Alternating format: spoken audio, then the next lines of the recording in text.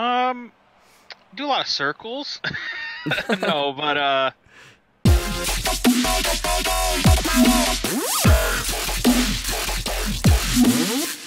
How's everyone doing?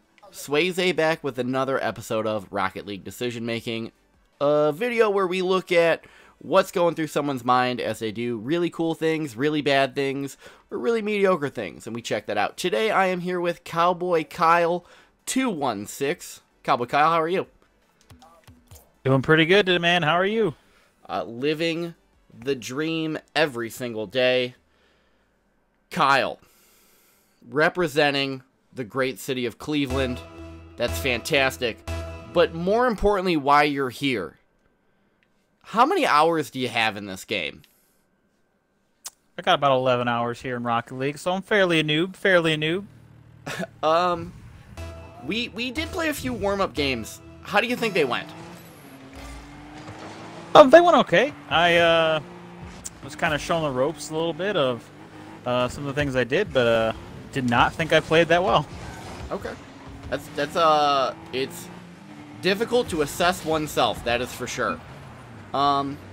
So with 11 hours, I know you told me a lot of those hours came a long time ago. A long time ago. Oh yeah. Oh yeah. So that was probably around the time Xbox launched Rocket League. Probably played it almost every night I had a chance to get on for a little bit of time, and had a great time playing it for sure. Okay. So being that you haven't played too much recently, when you did play, did you play competitive? Oh yeah, I would play with a couple friends, and we would make sure to have a couple warm-up games like we did tonight, and then we would hop straight into competitive. We'd probably play a lot of twos, and if we had a third, we would hop into threes. Okay. Do you remember where you were ranking? We were probably top silver, low gold. Okay. Do you feel like you could get back in that area now that you've taken a few years off? Yeah, I'm for sure. If I put the time in, I'd be able to get right back where I was at, for sure. I think this game is very one of those games where unless you're constantly playing it, you kind of lose some of your skills. Compared to like other games, like I think you can pick up a shooter and constantly play a shooter at a high level. I do not think you can do that with Rocket League. I'll be honest, considering I'm making videos for this, I feel like that is a fair assessment. So you mentioned when you were playing a little bit more, you would normally play twos. Do you prefer twos over other game modes? Maybe not. No, I like twos because it leaves a little bit more open. You don't kind of have a guy sitting back. You know what I mean? With threes, I think that's actually the way the game is meant to be played. Okay. So, if a game has a certain mode that should be played, I think that's the way it needs to be played. Okay. I'll ask this just more out of curiosity for myself. Do you ever play any of the extra game modes like Rumble or Drop Shot or Hockey or anything? I've played some of them. No, they're pretty fun. Like, Rumble is kind of crazy. It's like Mario Kart, you know what I mean, for Rocket League. Yeah, it is so wild. I think it can get pretty wild in there. I haven't messed with Drop Shot. I did mess with basketball when it came out for a little bit, the hoops. But okay. Other than that, no, I haven't really messed with the other modes. So moving along, more just trying to build your player profile. Do you ever do any free play or any training or anything? Every now and then I'll hop into those type of modes just to kind of drive around and kind of get an idea of movement. Because I think sometimes you can't get that type of movement playing a regular game because you're so focused on making the right shot or making the best defend. I completely agree. I really do. So just even with just free, like, would you ever do any of the training packs as well? I've messed with some of them. Like I think one of the harder things to do in this game is aerials. So I think like stuff like that is going into those modes where the ball gets launched and you kind of just practice your aerial shot. I think those modes are fantastic. Like, but it's like you said, putting in the time for that stuff.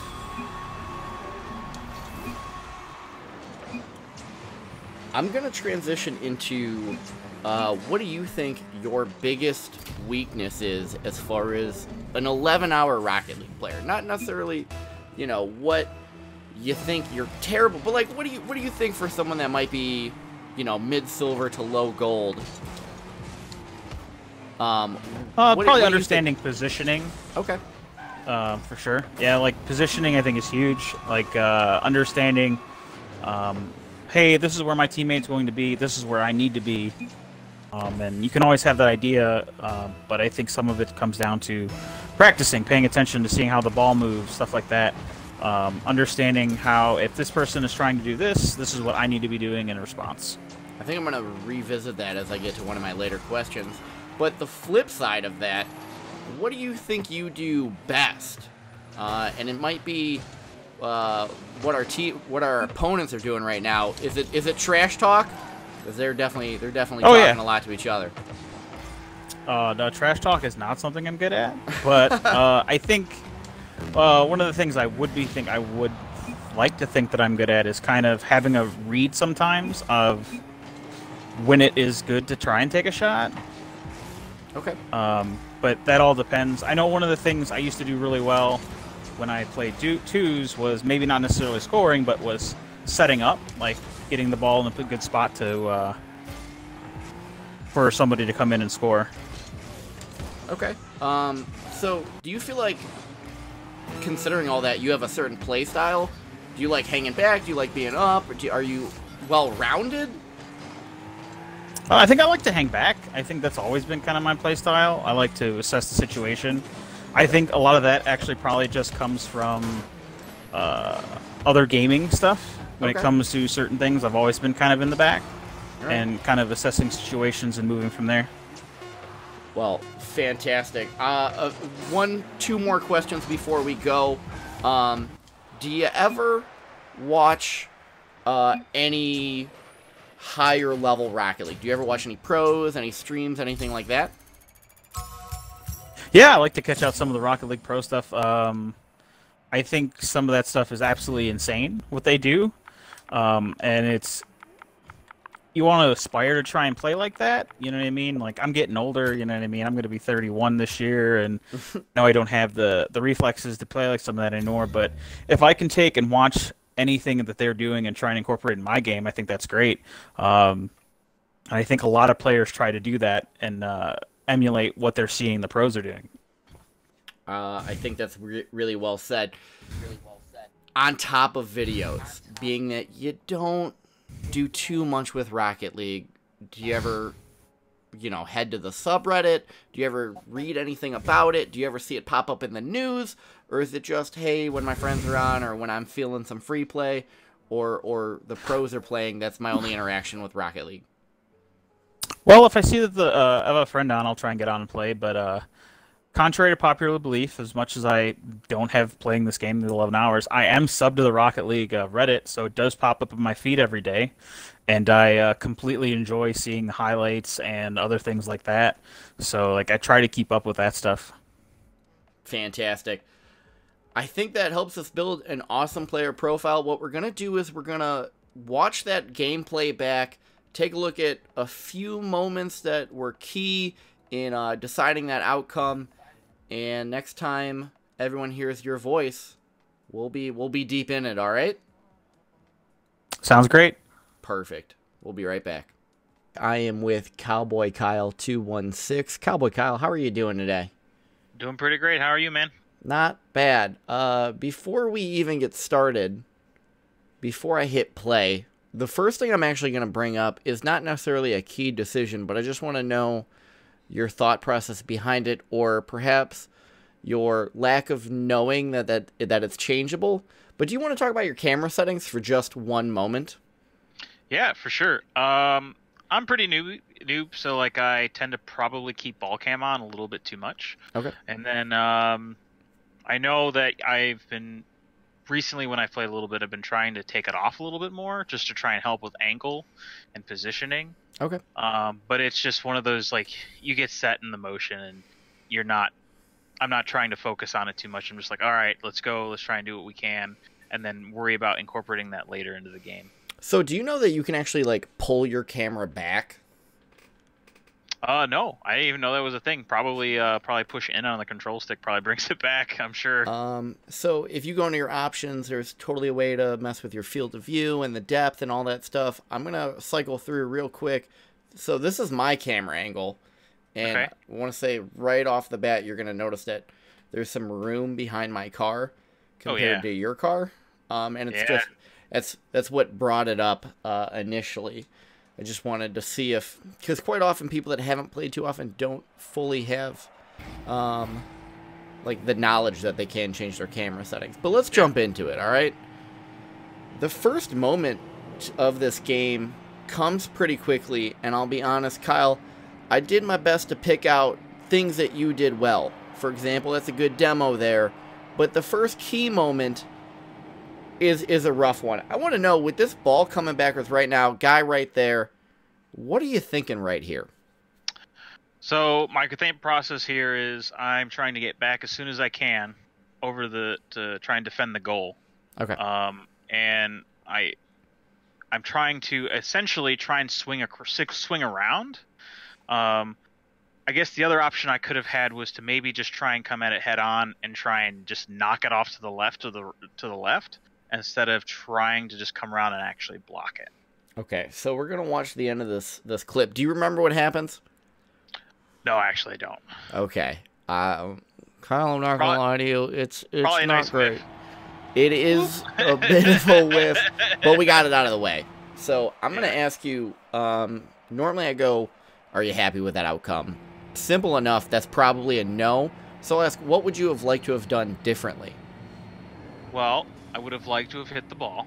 Fair. And but maybe at the next time, just try and come at it at a better angle. Like I think panic mode probably kicked in, and I'm just like, oh, I gotta get here. I gotta try and make a stop.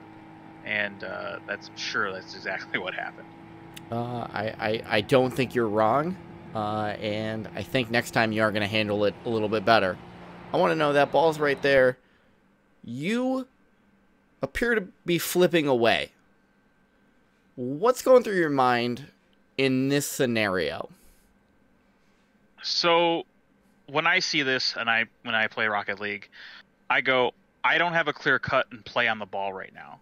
So I think it's better for me at this point to kind of do what I can to try and move back and then react to the ball being played from them. Because if I try to make a play on the ball where we're stopped here in the video, I'm either going to miss, and if I miss, then I'm going to just leave a wide open shot for that player. Okay. Let's keep it going. That ball's going to come over the top. He gets an early touch on it. He scores over you. I want to know, even with you turning in that scenario, which I'm going to be honest, I think that's the appropriate thing to do. I think that's right. I think you just got a quick touch on it. Are you happy with that outcome? Understanding that they scored, but are you happy that you turned to play defense there? I think ultimately I would still, even if I was trying to make the best play, I think I still would make that same play. Okay. But maybe just try and be a little bit more aggressive on the ball after I made the swing to try and be a little bit more defensive. I do one thing that I've noticed even in just my gameplay alone when I play Rocket League is that sometimes I get way too defensive. Okay. And I'm just waiting for the ball to come to me so then I can make a reaction. And maybe that's just my play style coming out and showing maybe things I need to adjust to make my play style be a little bit better. And I think you mentioned that in the first part of the video, where when you were playing twos and more so threes, you tended to hang back a little bit more. Correct? Yeah, that's correct. I don't think that's a bad type of play style. I really don't. Which actually is going to bring us into moment number 3, which is an underrated defensive maneuver. And I want to know what you were thinking here in about 3 seconds. So right here, guy on your right, tell me what you're thinking right now. So again, I'm gonna go back to that idea, the mindset of I could try and go and make a play at the ball. It looks like if I don't have much boost, you know what I mean, or I could try and flip up to make a shot, but I don't think I'll make it. So I think ultimately I'm looking at, hey, if I can tell from the replay, I think you're down by the goal. So if I can get a block here, maybe set up on the car, give you a chance to maybe make a turn to come back. So if the play gets bad, or I miss or whiff on a block, Yeah. it gives you a chance to come back down to help me out. And if not, you know, if I do get the block, then that's great, and then maybe I can turn around and maybe then make a play on the ball. So I think you just nailed two things, which is crazy impressive for someone that doesn't really play anymore, and for someone with 11 hours in that range. Number one, the idea here is that you want to get back. You want to make sure that your car is in between the goal. Number two, especially with doubles, the whole defensive idea of doubles in Rocket League at this current time, 2019, doubles defensively is one person challenges, and they don't necessarily have to win the challenge, but their teammate needs to be there to follow up to win the next challenge. Quite often that first person is putting pressure on someone in a scenario, so it's easier for the next person. And I think you just said that in a different way, and that's awesome. I truly believe that if you were to keep playing Rocket League, you would excel quickly just by watching your gameplay and talking to you. But I'm going to play the clip here. You're going to do something, and I want to know if you're happy with it. So right here, we're going to see that guy on the right. You get in the way, you bump him. He now has problems of getting that ball out, and your teammate gets to come in and make a play. Are you happy with that outcome? With that bump right there? I actually think that bump could have been a little bit better, honestly. It was just kind of like I got in the way. I think I did what I think I needed to do to help out with the team there, just relooking at it. Okay. And it looks like you actually came in. You actually made an attempt at a nice shot. Just didn't go our way. It was a little wide, a little bit. It was close. But yeah. But I think maybe if I get a little bit more aggressive and hit him a little bit harder, maybe it helps out too. So okay. I think there is definitely potential for a demo, but even something that simple, just a bump, is so big in Rocket League. It really is. Anything you've noticed so far that really seems to stick out to you?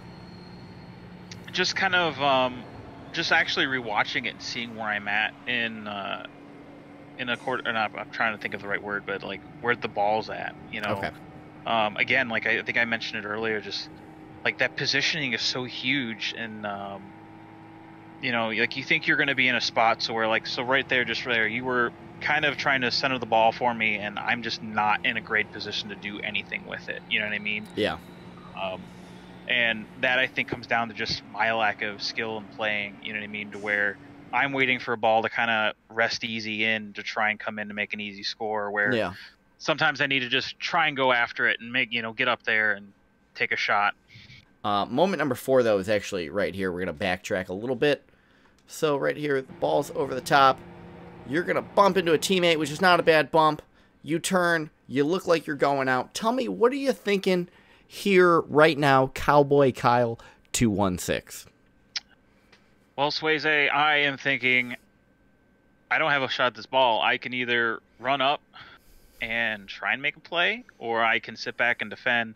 I know I just knocked into you, so instinctively I'm probably going, oh no, I need to stay and play defense because I probably just knocked my teammate out of position. So I probably say I go forward, but yeah, just the bump probably is just like I'm probably freaking out that I just bumped into my teammate. So again, I'm just gonna play this. I'm gonna ask you if you're happy, and then I'll give you some of my thoughts. But you go out, you get in the way, you make a good block. Are you happy with how that turned out, despite bumping your teammate and getting in the way? I would say I'm in the middle with that one. Okay. Just in the sense of, hey, I went out, I made a challenge on the ball, but I personally feel I probably could have challenged it a little bit better. Okay. And maybe that's just hopping up, getting a little bit of boost in the air, you know what I mean? Just something that isn't what I did. You know what I mean? Like, yeah, I got a touch on the ball, I got a block on it, they didn't get a shot, and I was able to keep the ball in play of sorts, but okay. I think it probably still could have affected a little bit better. So I mentioned it just a moment ago that in doubles especially, one person needs to be challenging constantly. And being that you kind of gave me a little bit of a love tap while I'm in goal, it really kind of at that point, I'm knocked back a little bit more. It just kind of signifies to you, hey, someone needs to go. In that scenario, I wrote down challenge opponent good, you know? And I think that's definitely the right move. As you said, as time goes on, maybe that challenge is a little bit better. That 50-50 comes a little bit more in your favor. But hey, for right now, Cowboy Kyle, I think that was pretty good. So here we are at the end of the video, right? I asked 2 questions to every guest. Number 1, would you change anything? I'm sure I would probably change my camera now that I know about it, for sure. I think actually having that extra, just that, that probably adds, I don't know how much to your field of view. Like, it's huge, you know what I mean? Like that's such a big deal, like, just to be able to see, and like, even you probably be able to catch things behind you as well. Just from you changing cameras right there, and you can just tell the difference of the field of view. I think that's huge. And maybe probably some other things. Yeah, and I would probably change a couple other things too. Just, maybe trying to be a little bit more aggressive and not play so defensively. Okay. I think those are good things to change, and that's part of the reason that we watch this replay. Number 2, overall, are you happy with the decisions you made in this match? I would probably, if I gave a percentage, I'd probably be at maybe a 60%. And I'm not trying to be that guy that says, well, I understand what my rank is. I understand what I see from the game and what I do as a player. And obviously, I can improve, you can improve too. But I think what I did on some of the decisions that you pulled out here, I think I would have still ultimately done the same thing over. I think sometimes Rocket League, like any video game, is such a reactionary thing, and you're gonna hopefully do the right thing. Let's say 9 times out of 10. You know what I mean? Mm-hmm. But like, seeing something like this shows you where maybe next time you change it to where you don't go after the ball because you need to stay back and make a defensive play, and maybe next time you see the positive result of that, and then you keep on doing that, so then it just changes in your brain. So hopefully that would be the end goal, I guess. Again, Cowboy Kyle, I think you would be an excellent student of the game. Before we go, I'm gonna ask 2 more things. I know you play a lot of Heroes of the Storm, but do you think that we're gonna see you back on the pitch? I would love to actually start playing more into Rocket League. I think Rocket League it's such a fun game to just sit and play. You get that adrenaline of, you score a goal and there's like 10 seconds left and it's the game-winning goal. Like, nothing feels better. Like, it's still just, it has that moment, and I haven't played a lot of Rocket League, like we said, in 11 to 12 hours, whatever. But you still just get that rush, and there's not many games on the market that do that. And no, I would love to actually put more time into actually playing Rocket League. 1,200 hours in, I still have that feeling every time I hit a game-winning shot, game-tying shot, whatever. And then the second question, which is part of the reason why I'm glad that you're here, because as you just said, you don't play a lot of Rocket League, but you do play a lot of other games. And currently, right now, I believe you just hit Twitch affiliate, correct? Yes, I did. And so, like I said, I play a lot of different games. I'll play anything from World of Warcraft, Heroes of the Storm, PUBG, Apex Legends, in between, Monopoly, you know what I mean? Like, I just play everything. I'm looking forward to, like, Mortal Kombat coming out, like, fighting games. Like, I dabble in a little bit of everything. I'm not great at everything, but I enjoy playing them, and I try to do the best I can at what I'm playing. I think you're unbelievably entertaining on it. Recently, I watched you play the Division 2, and it looked like a blast. And possibly I will be joining that Monopoly stream. I hear it's pretty cutthroat. So, big thank you to you, Kyle. Thank you. What we're going to do, I'm going to cut away, and I'll give everyone my final thoughts. 7th episode is in the books. Cowboy Kyle 216 was a blast to play with. He really was. Cowboy Kyle took an enthusiastic approach to Rocket League and had a great mindset for learning. which was fantastic to see for someone with a limited amount of time. My 3 takeaways from Cowboy for all of us. Number 1, get comfortable with those camera settings. Find what works best for you. Number 2, find your Rocket League play style, but get comfortable doing everything. It will come in handy at some point. And number 3, positioning is so important in Rocket League. We hear Kyle talk about it a few times in the video, and the only thing that's really going to influence this is just playtime and mechanics. So, make sure to check out Cowboy Kyle 216's Twitch, which will be linked below. If you enjoyed the video, leave a like. If there's anything you want to talk about, comment, and I will get back to you. Subscribe if you want to see more, because I'm not saying this is the #1 Rocket League decision-making show on YouTube, but it might be in the top 1. Take care.